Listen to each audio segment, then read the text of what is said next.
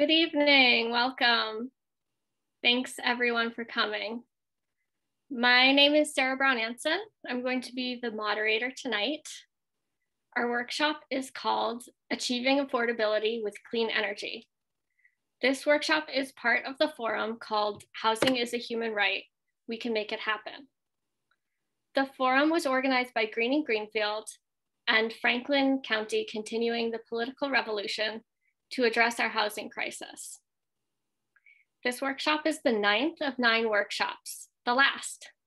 However, our work will continue and we invite you to be involved in future discussion and action on this topic. Our workshop tonight will focus on affordable, available, and high quality housing as a solution to our climate crisis. Through this lens, we will continue the forum's discussion about how we can create a community that offers safe and affordable homes that are accessible to all, regardless of economic status, the color of our skin, physical abilities, gender, and sexual orientation. Spencer, one of the presenters tonight, and I have sat on the organizing committee for this forum for the last 2 years, and I have learned a lot. I now have a much deeper understanding of how our government's policies, corporations, and the financial system in which we operate have all contributed to making housing hard to find and expensive.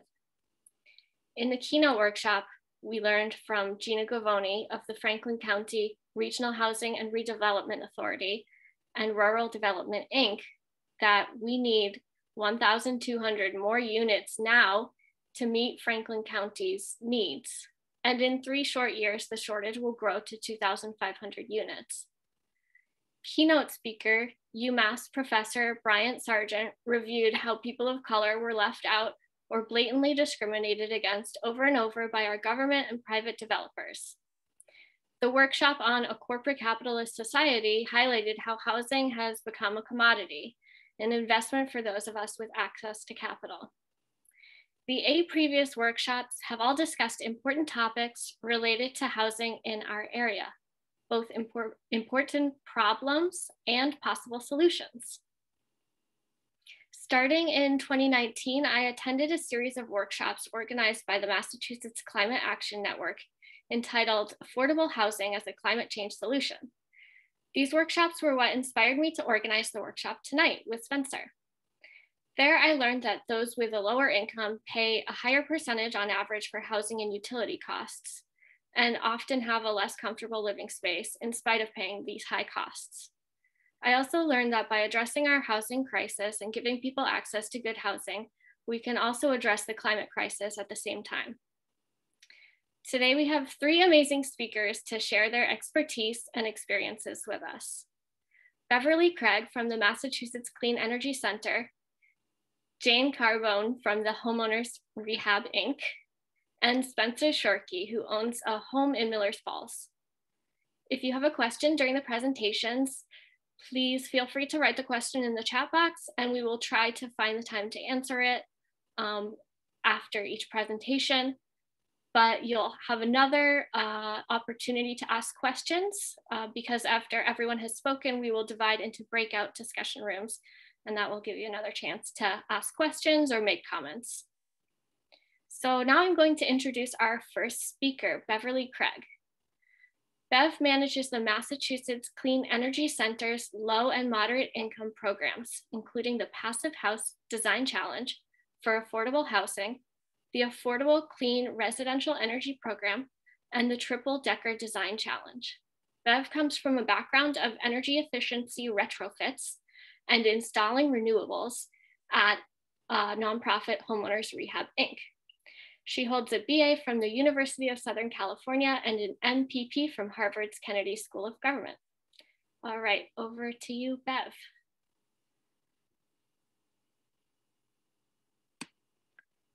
Just gonna get the slides up.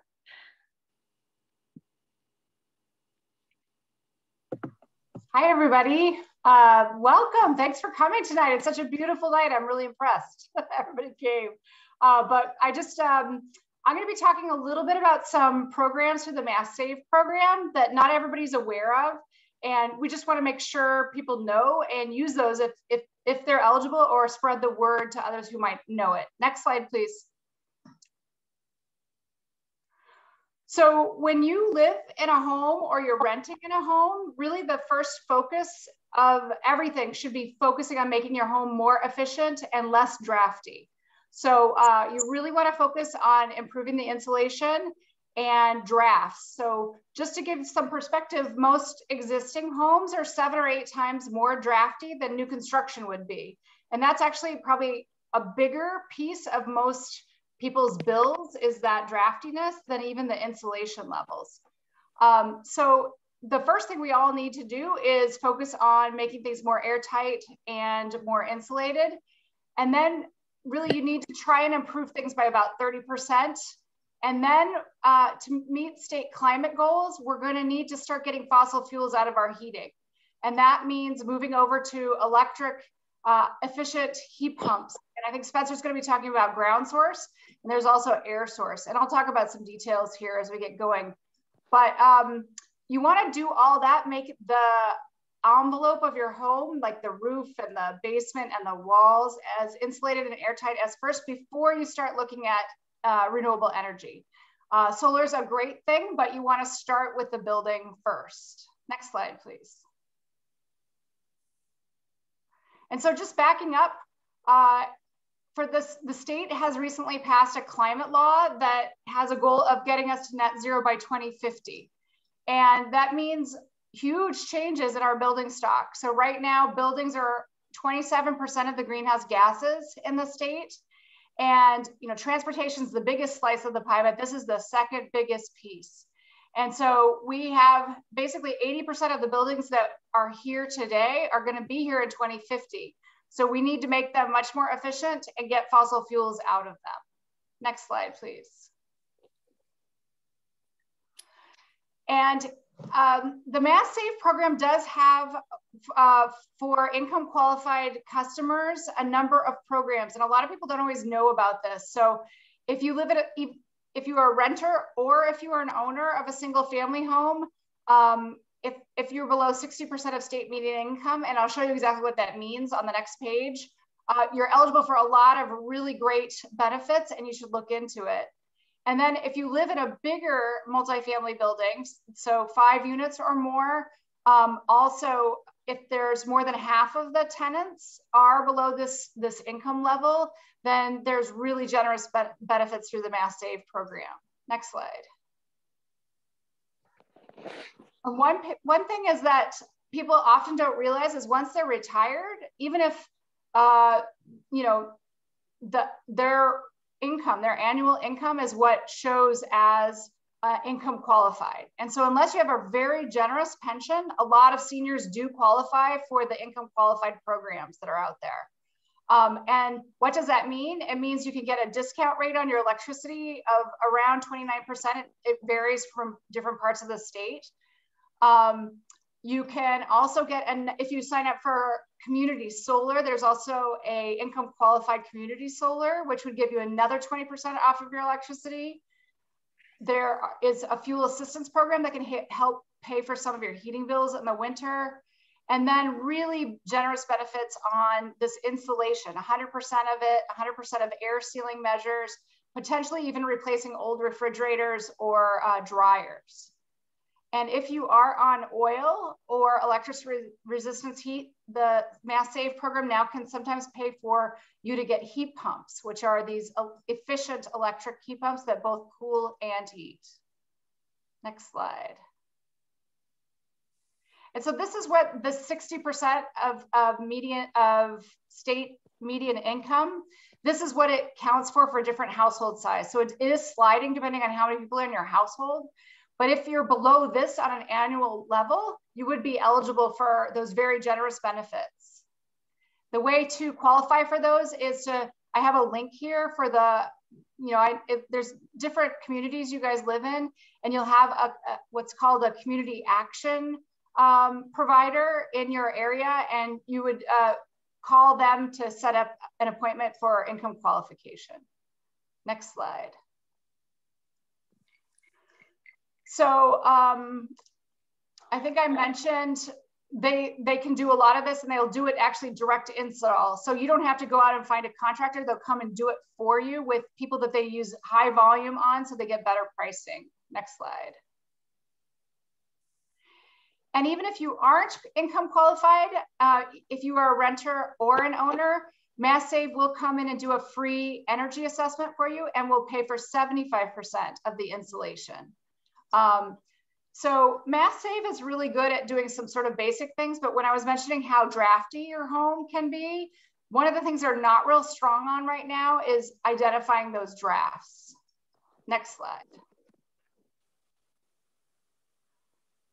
So again, this is sort of the different things that those in the income qualified can get for free. Next slide.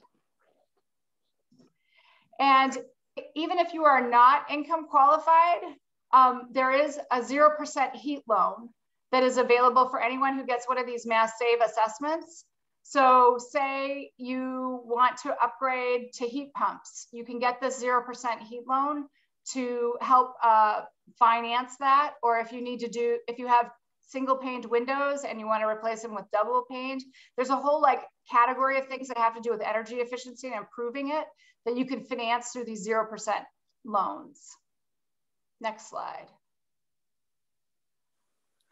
And then solar. So solar is something a lot of people think of as, you know, only wealthy people can afford, but actually the payback on solar, so solar has gotten so much less expensive over the last 10 years. And it's often, if you invest in it yourself, like take out a loan for it for 10 years, it can often pay back in 7 or 8 years. And that means that you get the rest of the electricity for the next 15 years, basically for free. And it's pretty common that if you even borrow for this, that the cash flow, so the money that you're making by not buying from the grid and the money that you get in incentives from the state will, it's often cash flow positive, which means the loan payment that you would be making on a 10-year loan is less than the benefit that you're getting. So it's definitely something to look into. And there are federal tax credits as well that help make this even more beneficial, 26% federal tax credit. So if you have enough income that you can write that off, then $1,000 state tax credit. And just for perspective, a lot of these are around $20,000 for a lot of PV systems for a roof to run a home. And but when you take out those tax credits, you're down in your like around 15,000, and then you take out a loan for that, and then the loan payments, like I said, are often less than the benefit you get. And if you're looking for a solar provider, we do recommend either going to the Massachusetts Clean Energy Center's PV page, where you can see who does the highest volume in your area at the lowest cost, or going to Energy Sage, which will give you multiple proposals for your home. Next slide. So we've talked about making your home more efficient and adding renewable energy. And then the hardest part is getting the fossil fuels out. And so how many of you have heard of heat pumps before? Do I just raise hands? Oh, wow, you guys are great. You already know what you're talking about. So a heat pump is sort of like this magic technology, but actually all of us have one right now, which is our refrigerator. If you've ever felt the back of your fridge or maybe the bottom, it is rejecting heat in the inside and pulling it outside. So that's what a heat pump does.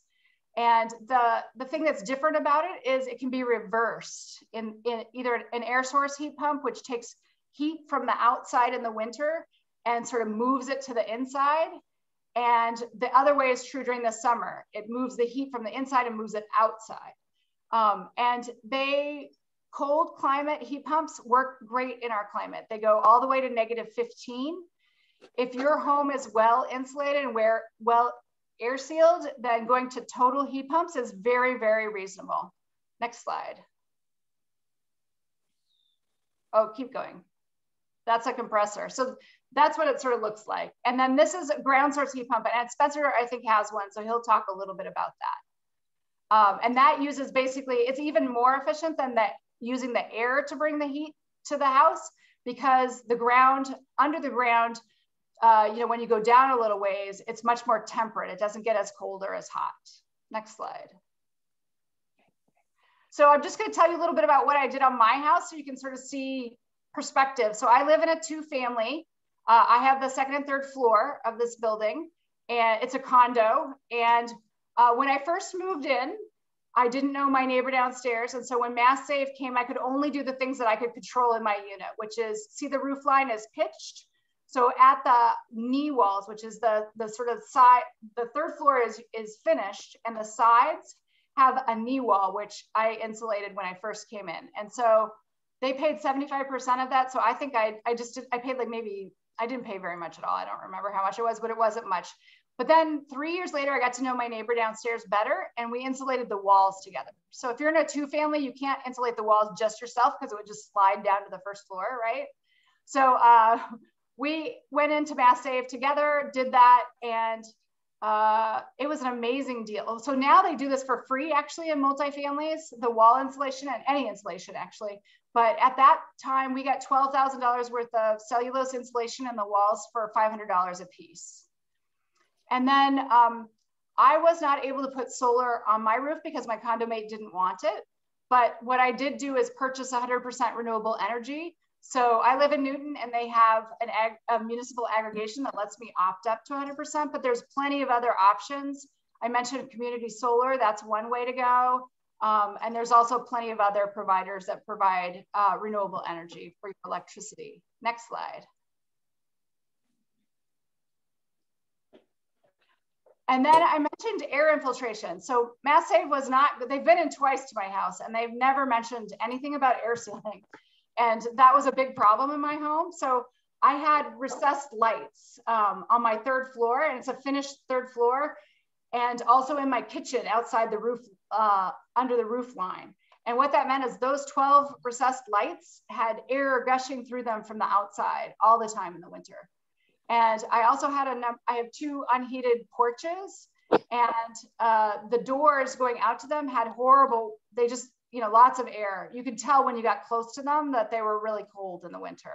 And so I put in airtight recessed lights, which is easy to do and not that expensive. There are also retrofit kits now that allow for you to do that. So a recessed light between like a heated floor and another heated floor doesn't matter at all. But if it's going to the outside of the house, it does matter a lot. And I also put in, I have skylights, which also gush a ton of air. So I couldn't get my condo mate to let me change that, but she did, I could put blinds on. So I put thermal insulated blinds, and that's really nice. The other thing that I did is in my kitchen, I have a gas stove, and it's not that old. So a lot of people love when they redo kitchens to go to induction stoves, which is using sort of magnetic resonance to cook your food.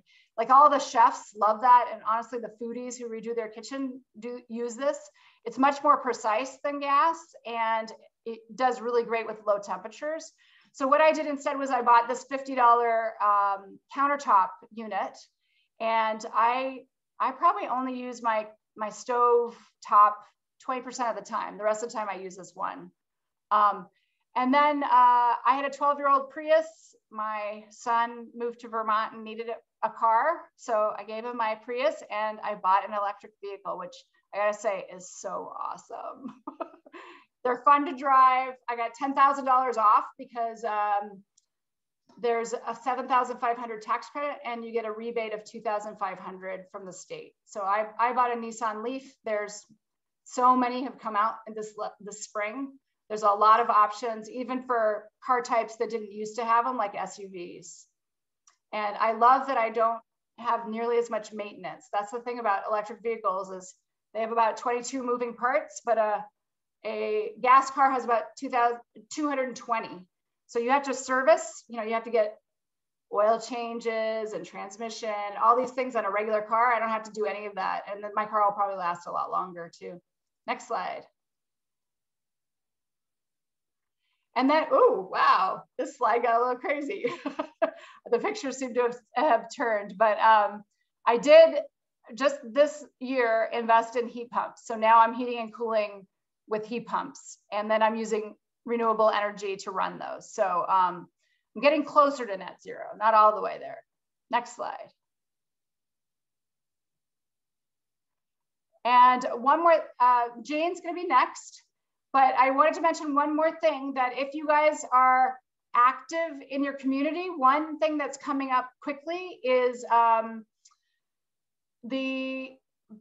if you know policymakers, so elected officials, planning department staff, or energy commission, we're trying to get people to go to a June 11th forum about zero energy buildings. And there'll be a lot of very specific things that people in municipalities can pass as ordinances or as a condition of special permits that will address both operational energy for new buildings and also the embodied carbon. So the amount of energy and carbon that's needed to build those buildings, the building materials like concrete and steel and brick and things like that. So there's a lot that can be done. I will make sure that Sarah and Spencer have that information. So if you're interested, reaching out to them, activists can absolutely come to it too, but we're really trying to reach out to policymakers. And should we address questions at the end, Sarah? We have one question. Let's fit it in if you don't mind. Sure. Thank you. Pros and cons of leasing solar panels versus buying them outright. It is much better financially if you're going to be in your home for more than 10 years to buy them outright. If you lease them, the other party gets to take advantage of those tax credits instead of you. Usually what ends up happening when you lease your roof is you get about a 10% discount on your electricity and not more than that. Whereas if you buy them outright, once you pay them off, you get free electricity for like 15 years. And if they are put on in a tasteful way, and I will say that I have seen a lot of not tasteful solar, so it can be done in a bad way. If it's done tastefully and your real estate agent is educated, it does translate into sale price. So it's not necessarily just for you, but if you're going to be selling the home before you could get all those benefits out of it, it does translate to the next owner. So I generally encourage people to buy, even if they borrow for it. As I said, it's often cash flow positive anyway, but leasing is one way to do it without any upfront costs. And tasteful, well, okay, if you have a roof that has lots of like pipes going out, so say, vents and skylights and stuff, sometimes a solar installer will put it all like around all that, and it's not very nice. I would say the most nice looking ones I think are like in a rectangle or a square instead of just like haphazardly all over the roof. And then of course, I think tasteful, you have to use the side of the home that's most sunny. I've seen them on the front that can be really nicely done and it's tasteful, but I've also seen them not done well. So, and it looks like somebody bought, so that's the other thing is leasing can make sale a little bit complicated because you're transferring a relationship you have with the solar installer to a new owner.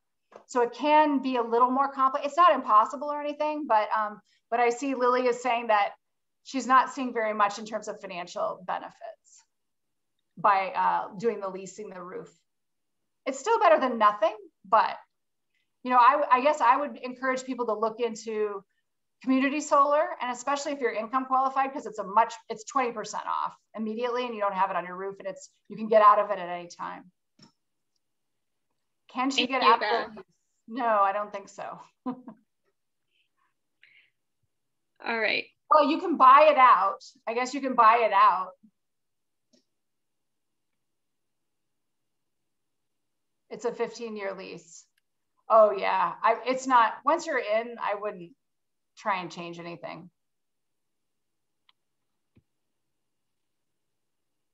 Thank you so much, Bev. That was so much good information.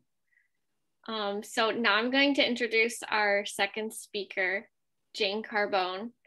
Jane is the Director of Development at Homeowners Rehab, which is a nonprofit affordable housing developer. And she has over 30 years of experience producing affordable housing at HRI. During her tenure at the organization, she has participated in the growth of HRI's portfolio to over 1,400 units. She is responsible for managing HRI's development staff of project managers and overseeing their work from all aspects of the development process, pre-development through construction. She is a pioneer in incorporating sustainable and environmentally friendly building practices into their new developments, as well as the adoption of green, healthy renovation practices in the entire portfolio. Jane received her BA in Environmental Design and City Planning from UMass Amherst and is a licensed construction supervisor and lead AP. All right, Jane, take it away.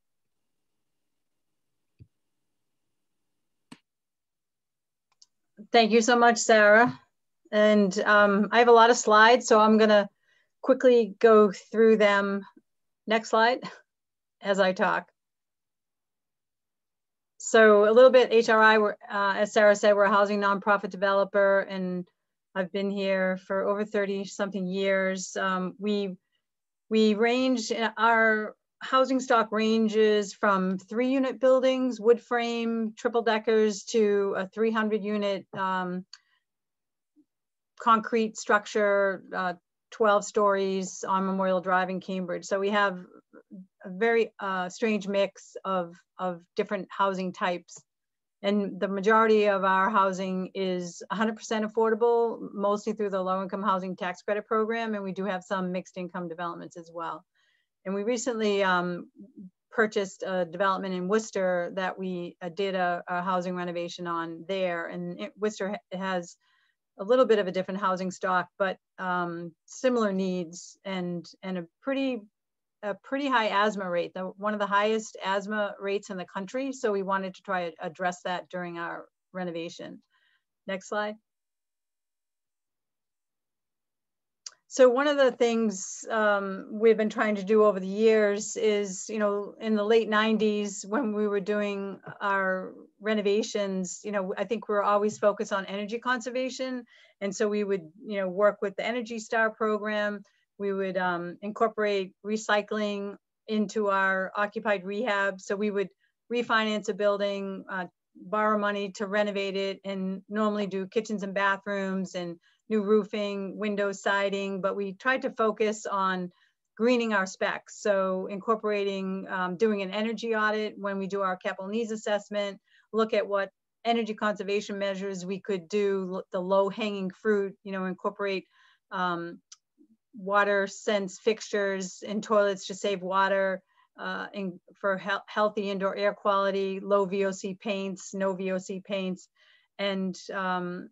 And then over the years, so that was sort of in the late 90s, and the Energy Star was sort of the only program around, and we would get some rebates. And then in the 2000s, we started really focusing on doing replacement boilers, using high efficiency condensing boilers, doing more water conservation measures, low flow aerators, shower heads, toilets. And it's amazing, you know, how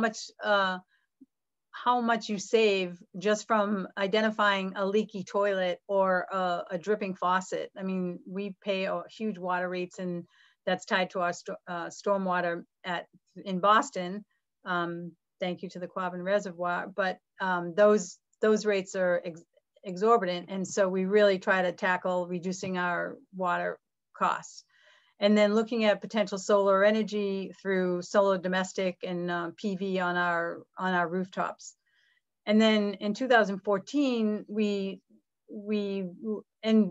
and back in the early 2000s, we worked with the utility program, and there's a program through Mass Save, that's the LEAN program, and that helps fund affordable housing developers to incorporate energy conservation measures, and they fund those improvements. And so one of the things they want you to do is have your building tracked, because they, you know, the utility companies need to see that the measures that you're doing are actually reducing, and they are conserving, and they're saving money. So, and I think Massachusetts has one of the most efficient and the highest in the country energy program through the Mass Save. And so the LEAN program, we're able to collect data, and when all of our buildings are in what is called WeGoWise, it's a software that tracks our electrical use, our gas use, and our water consumption. And then, so once all our portfolio was in that, we could see where our high energy hogs were, and then target those properties to do retrofits and do an energy audit with the utility company. And the overall goal is obviously to improve the health and wellness of the resident, but also reduce our operating expenses, and then try to align with the city's carbon reduction goals. So now what we're trying to do, and what we've done in the past, is try to see how can we look at our small buildings, achieve a high efficiency through net zero. And then more recently, we did a new construction project that we got Passive House certified with the support of Mass CEC and Beverly's program. Next slide.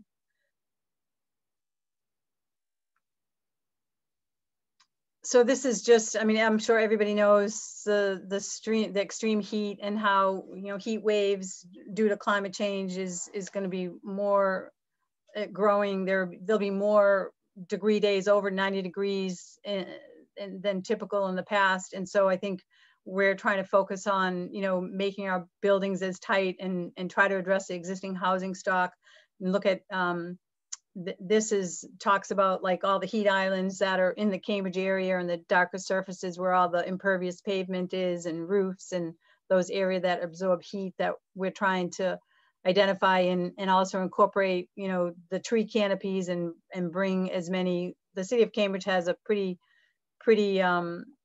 stringent ordinance on removing any trees on a public way, and also on private land. So you can't just cut a tree down. There's a process for that. Next slide.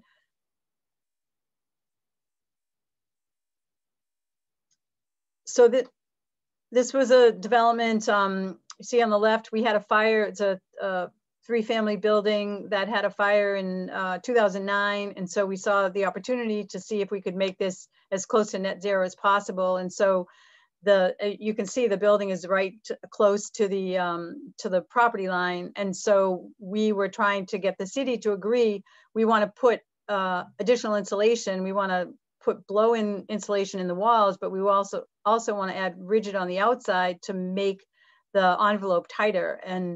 And they actually would only allow, I think, an inch, because it was so close to the property line. And so this was another, you know, policy change that we tried to enforce at the city, because all these buildings, when we're retrofitting, would be the time to make these energy conservation improvements, and don't constrain the owner from doing more insulation if there are issues within the footprint of the building. So since that time, they've actually expanded and given, there's zoning relief, and there's a green ordinance now that you can add additional insulation. We also had historical issues here, because it was a historic building. And so, you know, we had to go in front of the Historic Commission to get the additional insulation approved around the windows and the sills, and make sure that they approved that. And then we're able to get R19 in the walls. We did additional insulation in the roof, and then we put solar PV and solar thermal. So the next slide. So we definitely reduce our utility costs on this development. Next slide. And the same with another development, a 6-unit building that had another fire, and we saw an opportunity to do a deeper energy retrofit here. And so we did this, use the same principles. Again, it was a historic building, but we were able to put on the 2 inches of insulation now, because we had relief from the previous policy change. So we added 2 inches of rigid on the exterior with the rain screen, and then we did the solar PV on the roof with all energy efficient lighting and appliances. And this got LEED certified platinum. So LEED was the criteria that we used, but now we have gone to a more beneficial criteria called Enterprise Green Communities, which is, it really focuses not only on the envelope, but it really focuses on the mechanical systems to get that efficiency that you need to get tighter buildings, and also health and wellness requirements for residents, improvements to indoor air quality. Next slide. So all of our properties are carpet free now. You know, years ago, when I was doing a occupied rehab, we went up to, we're trying to figure out how we were gonna recycle on site for wood, paper, cardboard. And we went up to this facility in Worcester that was just starting to separate all their materials. And the equipment broke down for the day. And it was astounding how much carpet was there at that landfill. It was the size of Mount Wachusett. I mean, it was pretty significant, the amount of carpet in one day that was at the landfill. So from that moment on, it sort of seared in my brain, you know, that we had to do more when we do renovations. And so we eliminate carpet in our portfolio as well, you know, for that reason, and also to reduce allergens. This was an infill project that we did that was all electric. Here we said the other developments we were using high efficiency condensing boilers. Here we said, let's go all electric. There was not a gas line at the street. And so we wanted to see what our savings were here. And these are the air source heat pumps, and we have PV on the roof. And again, this is LEED Platinum, but with Enterprise Green Communities. And we have a white roof to eliminate the heat island. Stormwater management, you know, the city has pretty strict requirements on how stormwater is to be designed on the site and incorporated on the site before it can go into the system, the city system. So this is only an 8-unit building. So we had a dry well that we had to catch roof water to dissipate slowly into the system. But here we have a 50% savings in heat in a carbon emission reduction. And so again, we're tracking all this in our WeGo-wise, and anytime we get a spike every month, we'll get a report that shows, and then we send our property manager out to see, you know, is there a leaking toilet, or is somebody running some electric, to try to identify where the spike is. Next slide. Next slide, Gabby. So this is, you can see the carbon output for 3 Brookline Place. So the orange line is, all of these are affordable housing. The question is, from Becca, all of these are 100% affordable developments.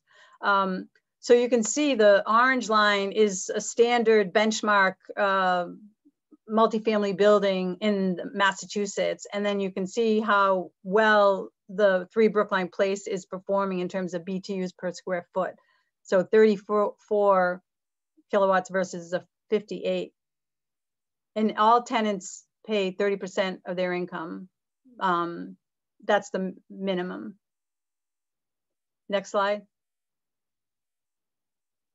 So we took a leap. 2 years ago, there was a parcel of land that was vacant. And so I wanted to, you know, continue our progress on getting to net zero in a larger development. And this is was the largest affordable housing development in Cambridge in 40 years. It's 98 units.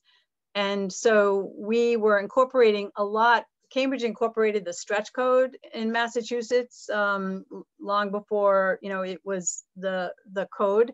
And so the stretch code has a lot more energy conservation measures that you have to achieve in terms of mechanical systems and insulation. And so because we're doing that, the design was becoming very efficient, and we wanted to also incorporate solar PV. And the city had a very stringent, this is not in the flood zone, but the city had a very strict policy in this neighborhood as to how stormwater gets collected on the site. And so we put this all together, and Bev was actually, you know, working at Mass CEC. And so we were calling the project, you know, we were a stealth passive house because we were using a lot of the same methods and materials, but getting the building envelope as tight as possible and introducing mechanical ventilation for fresh air, and reducing the electric costs, gas consumption and trying to eliminate gas. So we're calling ourselves Stealth Passive House. And then while Bev was at Mass CEC, she created this Passive House pilot program. So we were able to then apply for funding, and we were in construction actually, or just starting construction. And then we made some minor changes to some of the drawings, mostly the HVAC system, that got us into Passive House, and we were able to get certified. So this was completed last July during COVID, which was a really challenging time where construction was pretty much shut down, but we're able to, after a 2.5 month shutdown, get the building occupied in July and August. So next slide. So this is all 100% affordable under the tax credit program.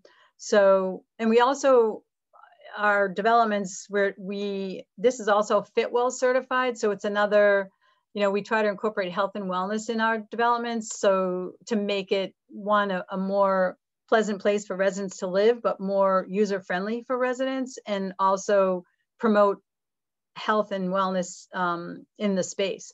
So we have a lot of signage that encourages people to take the stairs. We designed the staircase to be one of the first entry points instead of the elevator lobby. People look at the stairs and can climb the stairs versus taking the elevator. We have the low flow toilets and fixtures, and we have the comfort height toilets, which is now becoming more of a standard. We work with a local artist to create a more organic play structure in the backyard. This is all accessible, fully accessible, and 5 units are ADA compliant, and we have 2 units for visual and hearing impaired. So we have automatic door openers. We use a lot with contrasting colors, again, for aging in place residents. Next slide. So just some of the specifics, it's a defensible ground floor. It's a podium style project where the parking is at grade in the management office. So there's no living space at the first floor. It's all management or parking. And the community room is located on the top story. That's a place where people can go. We have it tied to the generator so that if there's an issue with there's a climate, if there's a storm event, people can go to that space and there'll be power for several hours with the generator. And everything is resilient. All the materials that we're using are resilient. Next slide.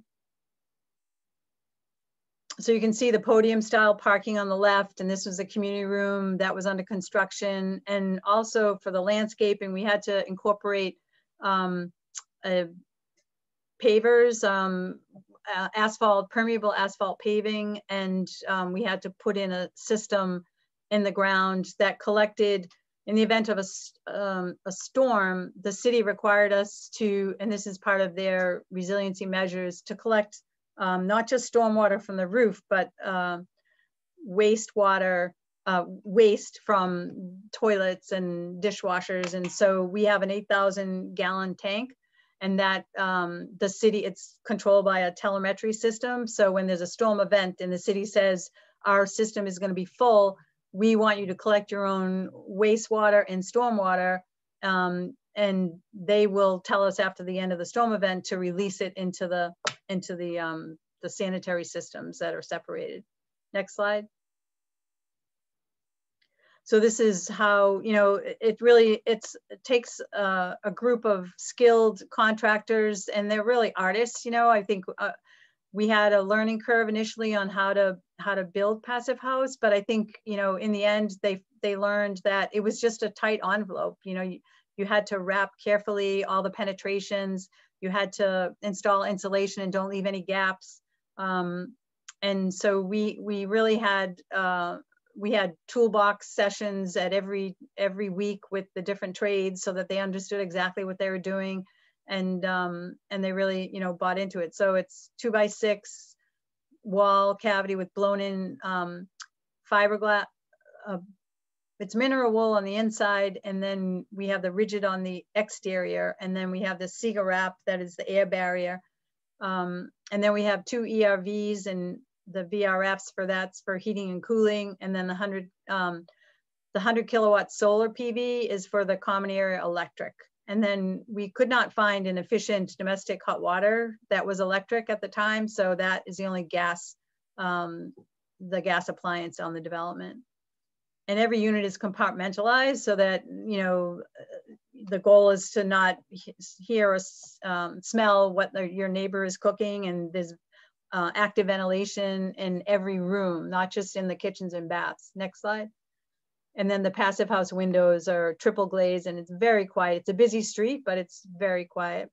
So the benefits, you know, we see for us and for getting to meet the city's climate goals, you know, passive house is really one of the most important things in looking at not just the existing building stock, but new construction. I mean, there are projects now in development that are going to be passive house that are existing buildings. And at the NESE conference 2 weeks ago, I listened to a presentation. There's a historic structure in Fitchburg. So they're getting the National Park Service to approve a passive house window for historic, which is, you know, going to be a great opportunity for other people that have similar issues with projects. But so passive house, I think, is really for us is really one of the primary drivers for us to develop affordable housing and make it resilient and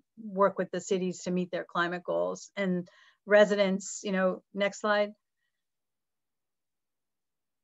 So this is a picture of the outside. When we did one of the things with the passive house grant that we got, we had to track the construction costs. And, you know, as I said, we were close to stretch code, so our construction costs were around 1.5%, but I think the average cost is around 3% just on, you know, first cost for materials. But then you look at the durability of some of these materials, and you know, that extends the life of, you know, many of these products. Next slide. So we have we also have, so this is the lobby. You can see the stairway is opened, and there's the elevator behind the doors. And then we tried to just create, again, this is family housing. We have a lot of children here, so we tried to create like more playful elements in the lobby and incorporate also natural elements with the wood ceiling. Next slide. And this is on the community room on the top floor. So this is the kitchen area and also an area to have events. We have a huge patio outside, and we have a lounge area. Unfortunately, all of this has been closed during COVID, but we did, if you see these two little small spaces in the back on the top right-hand side, they're blue walls in the back. We added those, they're quiet study rooms. And so we added those because I've oftentimes, you know, when you're in a household, you have a lot of kids and there's a lot of noise, and sometimes kids can't, you know, study. So we decided to add these because the lounge looked a little bit more spacious. And so we added these spaces, which became really important during COVID because some of the families could have their children, you know, do their schoolwork from here. And then some parents signed in to use those spaces. So it became a great amenity during the pandemic. Next slide. And this is a porch area, the patio area that we have programmed. You know, we'll have health and wellness activities out here, crafts, and we'll get a garden club started here with residents. Next slide. And this is our solar. Right now, we're trying to track our solar. We had some issues initially with the install, so we're trying to work the kinks out. But we're still seeing savings. But the solar for the common area is not 100% up and running yet. Next slide. This is the exterior at night. So we have a small space in the front on the street, and then the back area was where the pocket park is. And we have reduced parking, and we have spaces. It's 98 units. We have bike parking for 115 bikes. Next slide. So this is the 808 project I was talking about. This is our 300 unit development, and we're putting on an exterior cladding and replacing the windows here, just because this building has continually leaked in the past over the since it was built, really. And so now we're trying to put this envelope around this exterior. So if you're ever in Cambridge on Memorial Drive, you'll see over the next 2 years the renovation here. Next slide. And so Passive House, Bev, who runs the program, you know, that some of the incentives are, they'll provide 100% of the feasibility study, up to $5,000 to determine whether, you know, you're eligible to go Passive House or if you want to go Passive House, and then 75% of the modeling. I mean, we up to 20,000, so you have to have a Passive House certifier, and there are some additional soft costs to the Passive House getting certified, and then $3,000 per unit for Passive House certification. So, you know, on a 98 unit building, that's not a small amount of money. And, you know, once we subtracted all of the, you know, we added the costs and then we subtracted all the incentives, it was pretty nominal for us to, you know, pursue certification. And this is for 5 units and above new construction. Next slide. So since the program was at Mass CEC, and a credit to Bev for really promoting this, you can see 2020, I think that was Finch, the first project. And then you can see in 2021, 21 projects now are in the pipeline, 2022, 41 projects in the pipeline. So I think, you know, people are taking, and communities are taking advantage of Passive House and the incentives. And now Mass Save is actually incorporating Passive House as part of their plan. So they are picking up this program, which is great. And there are more programs under the 3-year plan that we're trying to also get incorporated, like air source heat pumps. And, you know, the utilities have kind of run out of, you know, replacing light bulbs and weather stripping. And now we're trying to lobby, and folks should also lobby, to try to get more improvements to the next level to get us to more electrification in our communities and away from carbon. Next slide. And that's it. So I'll pass it along to Sarah, who can introduce Spencer. But do we have time for a question, or we just want to go back at the end? You answered some during the presentation, but I'll just say, if you do have more questions for Jane, you can ask her in the breakout rooms, which will be after Spencer's presentation. Thank you so much, Jane. I'm always so impressed at the work that HRI is doing. Thank you. All right, now I'm going to introduce our third speaker, Spencer Shorkey. Spencer is a PhD student at UMass Amherst. In 2018, he and another PhD student put their grad stipends together and got a loan on a house with the intention of converting to clean energy. Rooftop solar was installed in 2019 and geothermal heat pump in 2020. Without much money saved or large incomes, these projects were feasible thanks to savings in utility costs and incentive programs. Implementing clean energy can result in a more economical living situation for homeowners, which is relevant in our current affordable housing crisis. Spencer is going to present a cost-benefit analysis of clean energy implementation alongside his personal experience and real data as a homeowner doing so. All right, over to you, Spencer. Thanks, Sarah, for the intro. And I just have to say that the Passive House work by Jane and Beverly is absolutely amazing. I'm really happy that you guys are doing that work. Yes, so I'm going to talk about how clean energy can save you money if you're a homeowner. And next slide. So the main technologies that you can implement as a homeowner are solar and battery for producing your own energy and being your own utility. And also in the Northeast, we need a lot of heating and a little bit of cooling. So heat pump technology, like Beverly and Jane talked about a little bit. I feel ground source heat pump is a way to go. It's more economical in the long run, especially if you're a homeowner. You probably have a yard, so it's easier to get enough space to do the geothermal work. And also, in the grand scheme of things, the highest power demand in the future is going to be on the coldest days and the hottest days. And geothermal will be substantially more efficient than air source heat pump on the coldest days and the hottest days. So when it comes to peak capacity, like, I think geothermal is the way to go, and we should really be pushing for that as much as possible. Next slide. So just to put this out front, this is what the economic picture looks like in my situation for what I've installed. So for my geothermal heat pump, I replaced an existing oil system, and the cost benefit analysis I have here is based on real data from how much it costs for oil over the 2019-2020 winter and how much I ended up paying for geothermal energy in the 2020-21 winter, because I could actually track the energy use in my geothermal system. And so based on, with all incentives and analysis included, the payoff period is about 10 years for my system.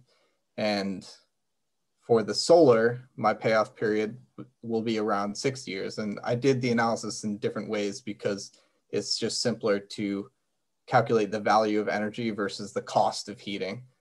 But yeah, this is what it's going to look like. And after that payback period, my utilities are going to be $3,000 or $4,000 less expensive. So that comes out to almost $300 a month.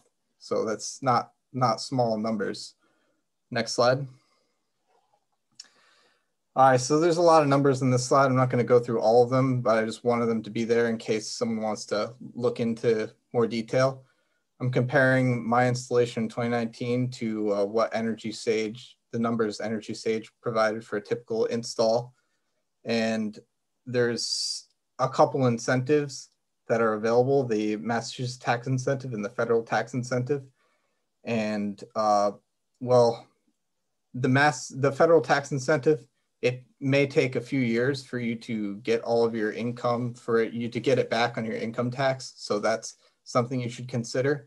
But just to make things easier, I'm comparing directly the cost after all the incentives are accounted for. So for example, I had my solar installed, but and I've got that money back. Basically, I didn't pay federal income tax the last 2 years. I got all the money back because I have about $8,000 in incentives for that and did not pay that much in taxes before tax day. So after incentives though, my project was around 20K. And for a typical installation, the price has actually dropped even more in the last couple of years. So it's coming around like 12K to 17K. And there was another program, the Mass Solar Loan Program, which ended in 2020 that I also used. I didn't account for it in here, but that actually made my payoff period a bit better. I just, to compare to the current situation, didn't include that incentive. Next slide. Next slide.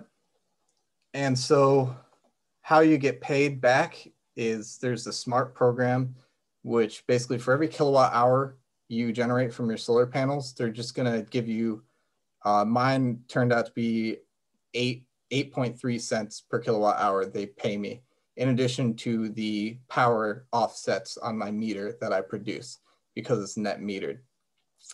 And there's something else involved in the SMART program now, and that's batteries. So the batteries, distributed energy storage is going to be really important in the future as we need to like store some energy and release it over time to balance out the renewables in our system.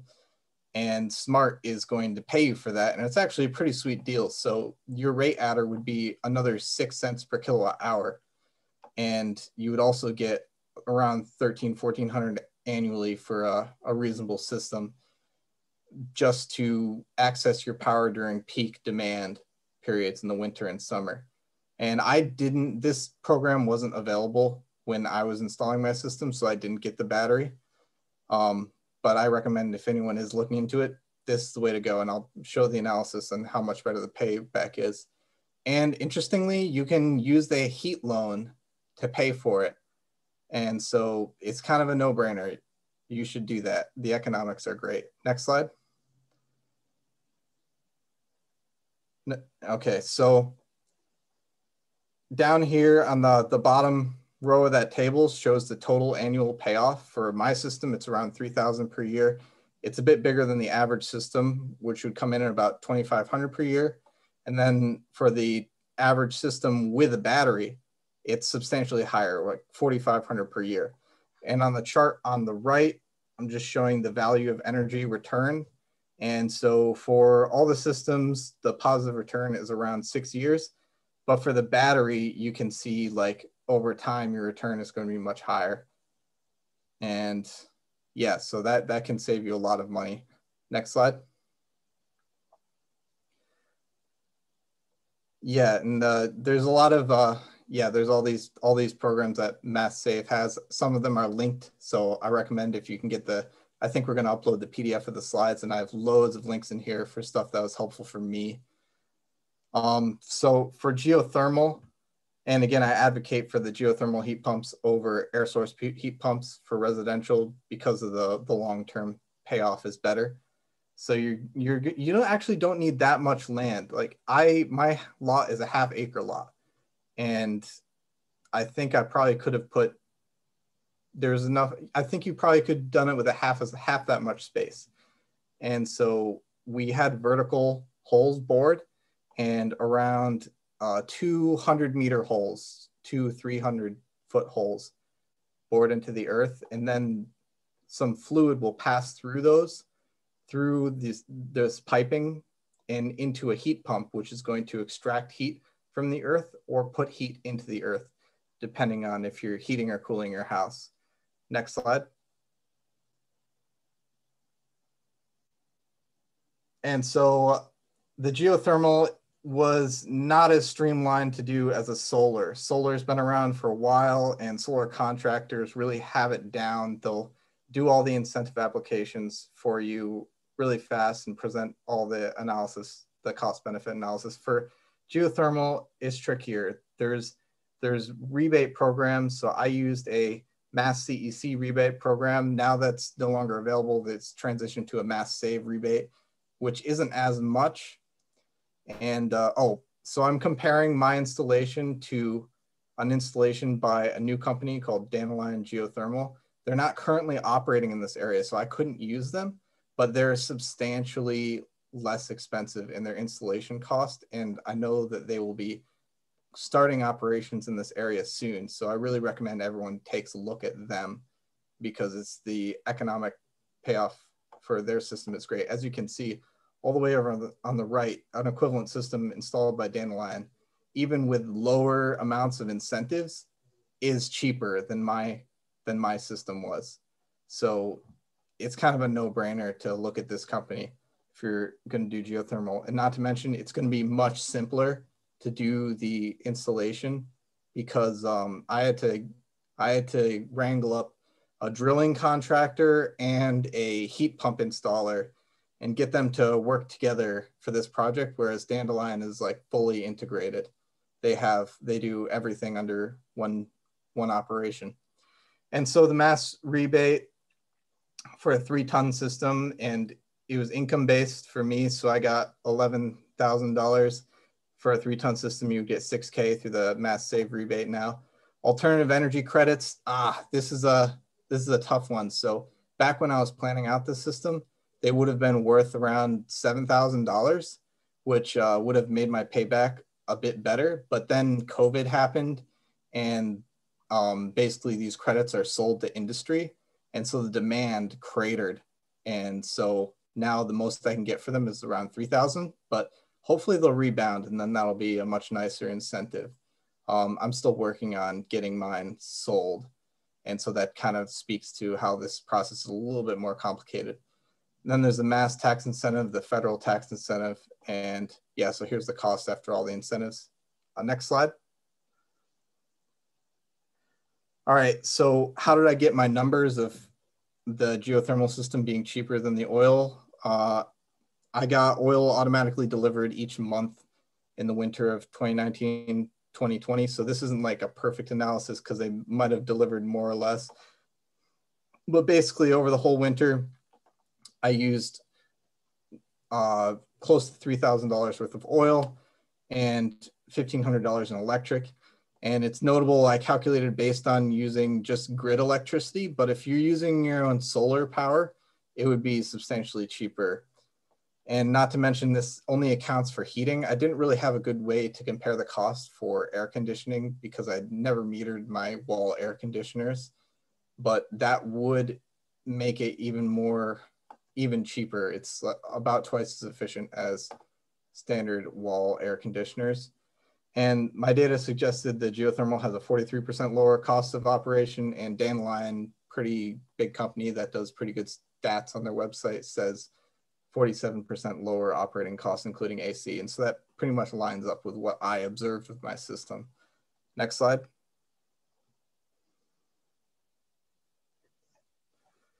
And so I'm going to compare the Dandelion system because I have to say, I kind of want to say wait until they come into town later this year and maybe set up their own location en masse in the future, because their economics, their technology is just so much better and optimized for doing geothermal heat pump. Whereas if you have to bring in a drilling contractor, their equipment is optimized for drilling for water wells, and they basically just will do geothermal because you beg them to do it. And then you have to convince a heat pump contractor to come in and do that system too. And so the payback, anyways, Dandelion's payback is better. So it just makes a lot of sense to go with them. In one of my next slides, there's a link, and I suggest like everyone just sign up for their wait list. I really think that they should come up here to Western Mass and set up shop, because there's Greenfield is right on 91 and Route 2. You can go in a lot of directions, service a big area. So I hope they can come to town. With the Dandelion system, the payback is within 4 years compared to a new oil system. If you're gonna compare to an existing oil system, it would be around 10 to 15 years. Great thing about, I don't know anyone that works for Dandelion Geothermal, but I did talk to them and verify a lot of this information. So I'm not like plugging their company as a personal connection. Again, I had a different system installed, but I just think their company is fantastic. Anyways, they have 0% down financing, which basically mitigates the payback period for you and lets you see returns immediately. And then for the solar, the payback period is around 6 years. And again, with the battery, it's much better. So if I were doing it over again right now, I would say I would use a heat loan to install a battery with the solar panels and get that all financed like pretty nicely, and then contact Dandelion. And when the time comes in a year or so, when they're setting up shop in town, they can provide the financing for you to have an installation done at your house. And some other factors that I don't think I mentioned before, but I should have, is you need an existing HVAC system for the geothermal installation, because it blows hot air, basically, is how it works.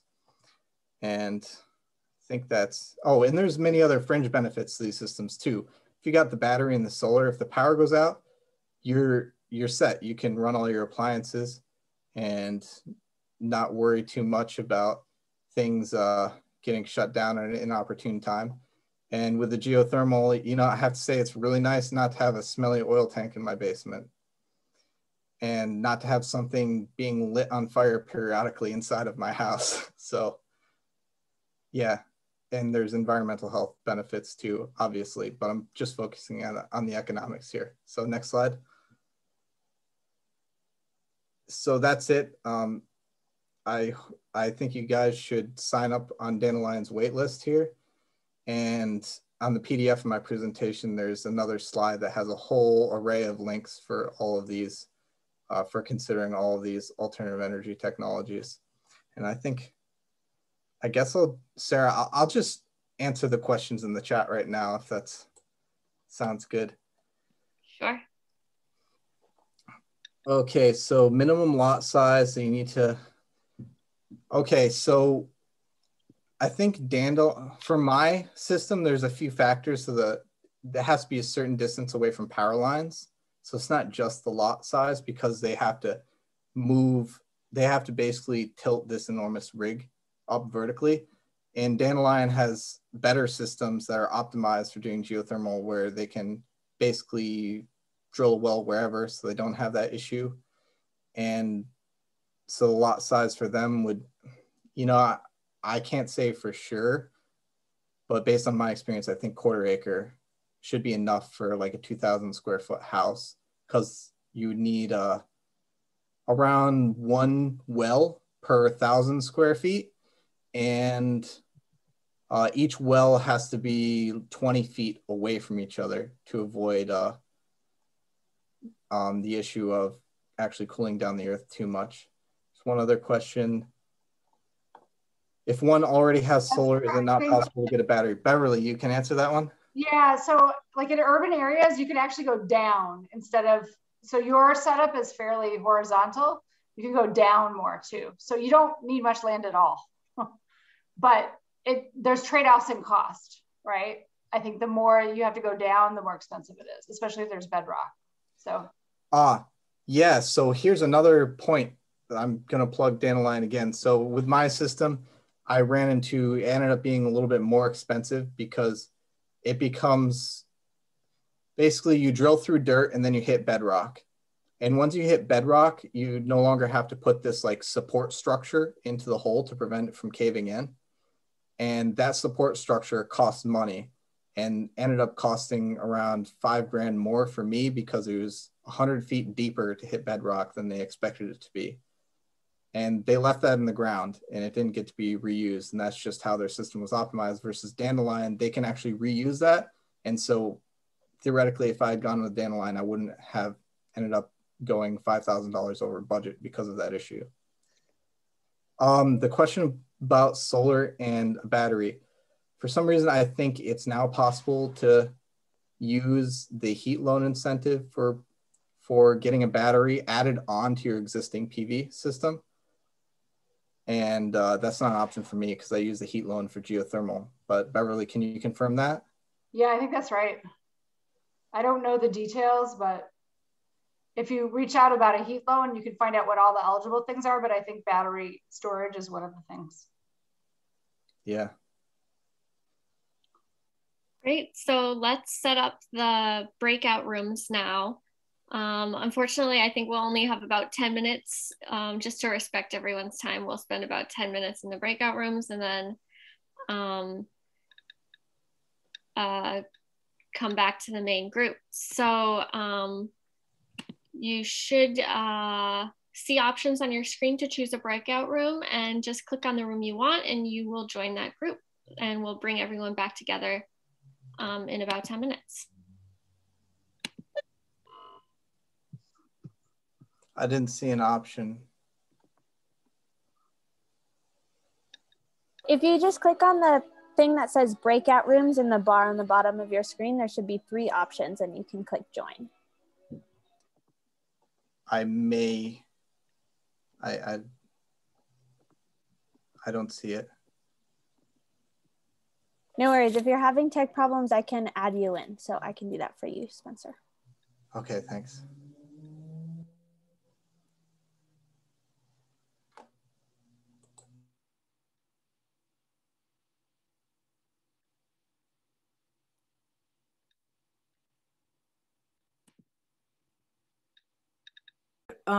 We therefore use the stretch code. So your question, Michael Passerini, you find out if your town is already a stretch code town, because if it is, the building codes are much better than if you were in a town that's not yet a Green Communities Act town. Cambridge has been a Green Communities Act town for a long time. And Greenfield was one of the first, maybe the first green community in the state. Appropriately enough. But I would like to hear, that's very good to know. Thanks, Pamela. I would like to hear Beverly's response though. So I would say there definitely will be a net zero stretch code. It may not be defined exactly as all the people who work to pass that law think, And I would say that is why you should send your municipal representatives to this Built Environment Plus forum that I was talking about zero energy buildings on June 11th, because the devil is in the details with the stretch code. And it doesn't automatically get added. So Greenfield's gonna have to approve the new code once it's put in place. So there still is like political will that has to be done. It doesn't automatically happen. So, and then that of course is for new buildings, right? And what I would say about the quality question that Michael was saying is I personally think standards like Passive House are very helpful for durability. So when I worked with Jane, we would have buildings come for refinance every 15 or 30 years that are affordable housing to redo the baths and kitchens, right? And so many times my colleagues at other places and even at HRI, we'd go in to redo the baths and kitchens and find there was a wall problem. So sometimes sheathing was rotting or there was mold in insulation. And that's because there weren't enough eyes on the building science.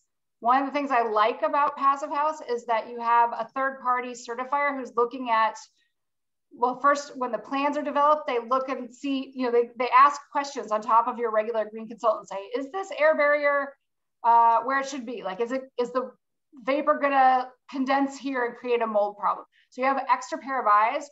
And then perhaps even more important is Passive House has protocols for testing all the way through the construction process to make sure that the way the plans are put together are actually built.